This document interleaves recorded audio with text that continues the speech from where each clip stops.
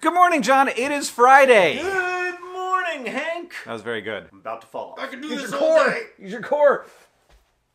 So, John, you have been talking to me about Crown Hill Cemetery for a long time, highest point in Indianapolis. America's greatest cemetery. The most vice presidents per square mile anywhere in the U.S. It's true. As long as you count dead ones. So here's what we decided to do. I was like, let's go epitaph hunting. Yeah. And then we will reconvene and share the best epitaphs. And if you have the money to spare a few extra words onto your tombstone, I think it adds a lot. Yeah, even just one. Bananas. I want to start with this guy here, Hank, Stan Mollis. He died in 2012, and his tombstone is a tennis net, and it says game, set, match. Because that's when it's over. That's when it's all over. Is he a tennis player? He was not only he was a professional tennis player. He owned the magnet company that designed magnets for the Apollo mission that were instrumental to the Apollo mission. mooning.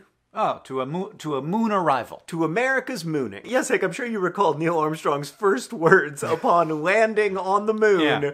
I am mooning! Let us moon! We did it, Buzz! We're mooning! What is that? Is that are you mooning? Yeah, he's mooning. Now, what is your understanding of the verb to moon? Walk upon the moon. Oh, okay. This one was weird. Laughter is the best medicine. Why are you on this planet? I mean, it's very funny. And it's like, I don't know, man. Great question. I found a similarly inscrutable one. The sober one is currently on tour. You will always remain in our hearts forever. The sober one is currently on tour. The first part sounds like an artificial intelligence is writing epitaphs. Does it? John, this one on the back, in quotation marks, just says, I'm all right.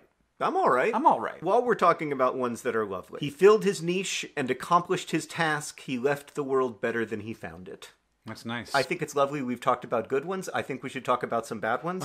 Beginning with this guy, Ebenezer Dumont. My criticism is that he's obviously a very accomplished person. He has listed way too many accomplishments. The font gets too small, and so you can't even read all the things that he did. You've got to pick a couple things. Like Benjamin Harrison, who was President of the United States, picked a couple of things. Yeah. It says lawyer and publicist, which it turns out meant something different then. Yeah, it seems like a weird thing to pick out. Like, I was a lawyer, and also I helped people get into Us Weekly. Back then it meant like a person concerned with or expert in issues of the public. I am very fond of the idea that even the things we etch in stone are not necessarily etched in stone. I liked this one. To live in the hearts of others is not to die.